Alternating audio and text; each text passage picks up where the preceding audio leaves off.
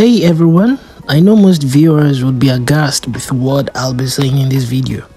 Regardless of who you think I'm talking against, I'd like you to judge it. Should I bother pandering your fancy or teach the unadulterated word of God?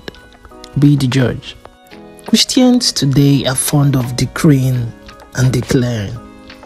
And instead of Christians bringing their petitions to God, they rather decree and declare everything.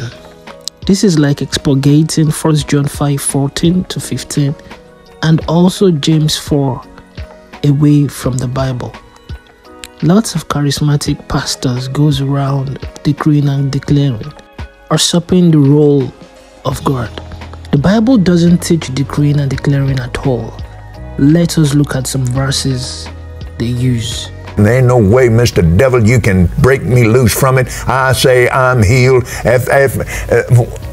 On my deathbed, I'll say, praise God, Jesus bore my sickness and bore my disease. Hallelujah. And I'm healed. I increase in wisdom and stature and in favor with God and with men.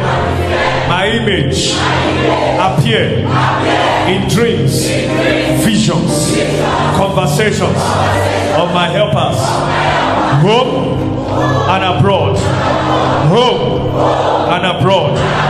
High people in high places are talking about me. I am recommending. The very first verse they use is found in Proverbs 18:21, which says, "Death and life are in the power of the tongue, and those who love it will eat the fruit thereof." This verse is not talking about decreeing and declaring. Let us look at Proverbs 18 verse 6. It says, "A fool's lips enter into contention, and his mouth calls for blows." Verse 7, "A fool's mouth is his destruction, and his lips are the snare of his soul." These are not talking about decreeing and declaring. This verse is talking about how you can be so thoughtless and how you can ignorantly use your words carelessly.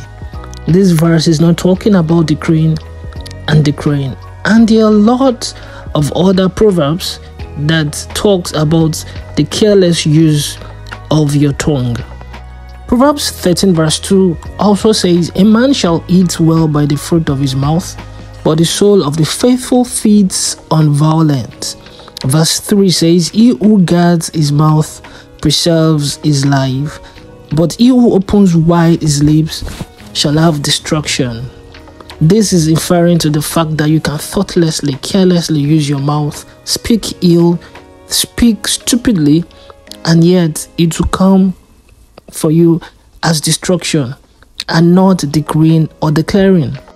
This thought is also talked about elsewhere in 1 Peter 3 verse 10 that says that he who would love life and see good days, let him refrain his tongue from evil and his lips from speaking deceit. These are just verses to tell you that these are not talking about decreeing and declaring, but they are verses talking about how to judiciously and sensibly use your tongue, how to be kind with words, how to be empathetic, and also how to be loving with your words. It is not about decreeing and declaring. Another verse they use is found in Romans 4 verse 16 and 17. Let us read it. It says, "Therefore, if it is of faith, that it might be according to grace, so that the promise might be sure to all the seed, not only to those who are of the law, but also to those who are of the faith of Abraham, who is the father of us all. As it is written," this verse 17 now, "I've made you a father of many nations in the presence of him who he believed, God, who gives life to death and calls those things which do not exist as though they did." Some people, for some strange reasons, think we can call things that be not as if they were. But a simple cursory reading of those verses evinces that only God can call dead things into being. The Bible strongly condemns those who decree and declare. It is called evil, boastful, and ungodly. In fact, there are verses in the Bible that refutes decreeing and declaring. One of the verses is in James 4 verse 13, 14, and 15. It reads, "Come now, you who say today or tomorrow we'll go to such and such a city, spend a year there, buy and sell and make a profit." Verse 14, "Whereas you do not know what will happen tomorrow. For what is your life? It is even a vapor that appears for a little time and then vanishes away." Verse 15 says, "Instead of you to say, if the Lord wills, we shall live and do this or that. But now you boast in your arrogance. All such boasting is evil." When you start to command, when you start to decree and declare, you're rich, you're blessed, you're this, you're that, the Bible, when you read it, says it is an arrogance, it is an evil boasting. All such boasting is evil. Are you going to be following pastors that decree and declare? You're going to rigidly be rigidic and stick to the Bible, stickler to the word of God, instead of following all these prophets that decree and declare boastfully. Another Bible verse that discounts decreeing and declaring teaching is found in 1 John 5 verse 14 and 15. It says, "Now this is the confidence that we have in him, that if we ask anything according to his will, he hears us. And if we know that he hears us, whatever we ask, we know that we have the petition that we have asked of him." Whatever God wills, it is not about you.